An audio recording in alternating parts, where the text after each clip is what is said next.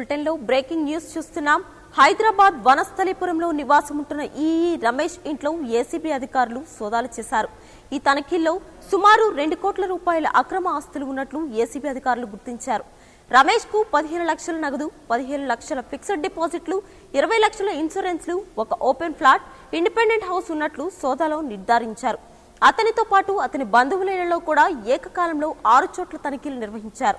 రేపు బ్యాంకులలో ఉన్న లాకర్లని ఓపెన్ చేసి అనంతరం కోర్టుకు తరలిస్తామని ఏసీబీ అధికారులు వెల్లడించారు.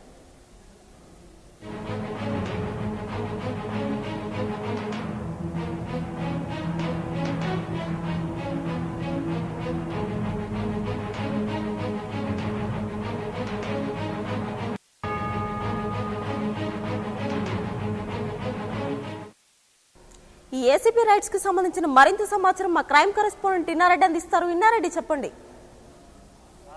ఆదిలాబాద్ రమేష్ సంబంధించిన వనస్థలిపురం ఉన్న ఇంటి పైన అవినీతి నిరోధక అధికారులు ఉదయం నుంచి కూడా తనిఖీలు చేస్తా ఉన్నారు. ఈ నేపథ్యంలోనే ఉదయం రమేష్ ఇంటికి తాళం వేసి ఉండడంతో రమేష్ తల్లిదండ్రులలో కూడా తనిఖీలు నిర్వహించి కొన్ని కీలకమైన డాక్యుమెంట్లు కూడా స్వాధీనం చేసుకున్నారు. ఈ నేపథ్యంలోనే వనస్థలిపురంలో ఉన్న రమేష్ నివాసానికి ఆయన తీసుకొచ్చి ఆయన సమక్షంలో తలుపులు తీసి లోపల తనిఖీ నిర్వహించారు. దీంట్లో సుమారుగా దాదాపు 2 కోట్ల రూపాయల అక్రమాస్తులు అంటే ఆదాయానికి మించిన ఆస్తులు సంపాదించాలన్న పక్కా సమాచారం మేరకే అవినీతి నిరోధక శాఖ అధికారులు దాడులు చేయడం జరిగింది.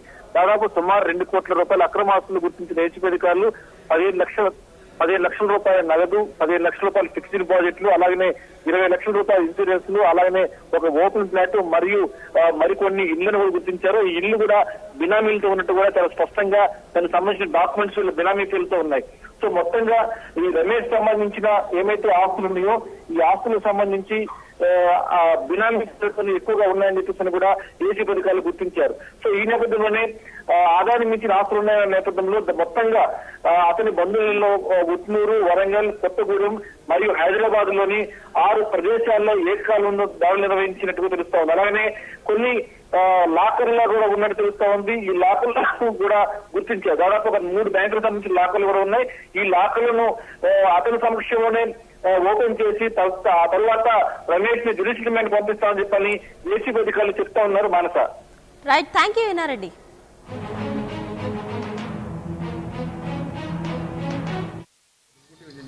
ITDA ఉట్నూర్ ఆదిలాబాద్ జిల్లాలో పనిచేస్తున్నారు. వీరు ఏఈగా అపాయింట్ అయ్యారు. ఇప్పుడు ఎగ్జిక్యూటివ్ ఇంజనీర్గా ఆదిలాబాద్లో చేస్తున్నారు.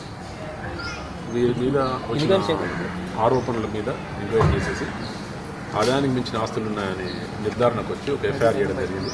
కేసు రిజిస్టర్ చేసి దానిలో భాగంగా వారెంట్ తీసుకొని హౌస్ సర్చ్ చేయడం జరిగింది. ఈరోజు అతను వాళ్ళ బంధువులు, స్నేహితులకు సంబంధించిన ఎవరైతే ఉన్నారో దగ్గర బంధువులందరి మీద అన్ని చోట్లలో సైమల్టేనియస్గా ఒక 10 చోట్ల సర్చ్ చేయడం జరిగింది.